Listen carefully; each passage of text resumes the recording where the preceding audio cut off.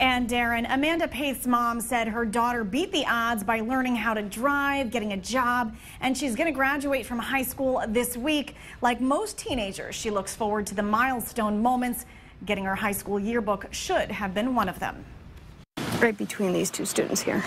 Left out of the high school yearbook, she and high senior Amanda Paith was stunned to find both her senior photo and baby pictures were not included with her classmates. This is not right. You guys got every other kid but me. I basically gave the teacher my book and I walked out of school. I'm like, you guys could keep it. Amanda is on the autism spectrum. Mom Janine says high school was tough for her daughter from the start. I think she was singled out of a lot of things, and she missed out on a lot of things because of it, because people just did not understand. And, you know, administration didn't understand, peers didn't understand, nobody understood. Nobody took the time to get to know her. Janine says the yearbook is put together by students and checked by faculty. She questions whether or not her daughter was left out intentionally. How do you miss a student? Of all things, how do you miss a student? News 8 reached out to the school's principal. She declined to talk to us today.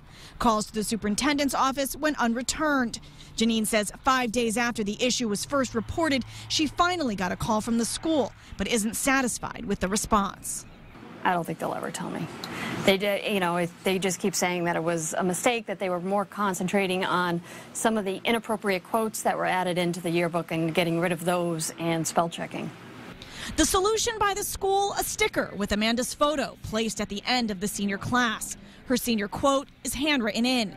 So far, Amanda's yearbook is the only one to have the fix. If she was left out on purpose, she hopes by sharing her story, it never happens to anyone else. We still function like you guys. We still do clubs.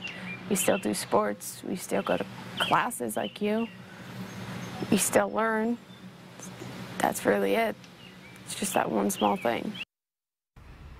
Amanda's mom said the school told them they will be placing Amanda's picture in the other yearbooks, but those have already been handed out to the students, so they question whether or not that will actually happen. She hopes the school and everyone involved in the mix-up apologizes to her daughter. Live in News 8 Control, Jacquie Slater, News 8.